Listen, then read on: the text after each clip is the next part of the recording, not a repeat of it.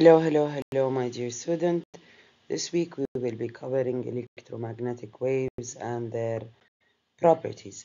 The objectives of this lesson is to cite evidence that electromagnetic radiation can be modeled as waves of changing electric and magnetic field, to evaluate evidence that electromagnetic radiation can be described as a wave model that is useful for describing some features of electromagnetic radiation. Now, let's talk about electromagnetic waves. Electric charge undergoing periodic motion can affect the motion of other charges through electric and magnetic field. What is the meaning of periodic pattern? Earth orbiting the sun, the moon orbiting Earth, the seasons, the tides, a pendulum on a grandfather clock. Movement and vibration of the electric charge create disturbance in the electric charge and magnetic field are always perpendicular to each other. What does it mean when something is perpendicular to something else? You know, by now it's 90-degree angle to each other. Properties of electromagnetic waves: electric charges, both an electric field and a magnetic field.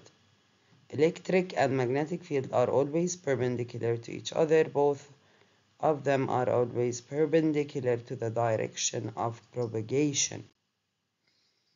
Now we'll talk about wave behavior of electromagnetic radiation. Why is monochromatic light more ideal than white light to study diffraction patterns? If light did not behave exactly like a wave, how might the diffraction pattern change? We will answer these questions in our classes.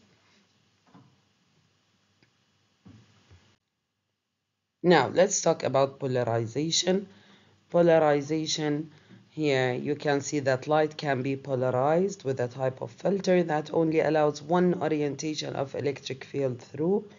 A common analogy that may help students understand that frisbee presents the electric field of light that can only pass through the slats of a fence, which present by polarizer.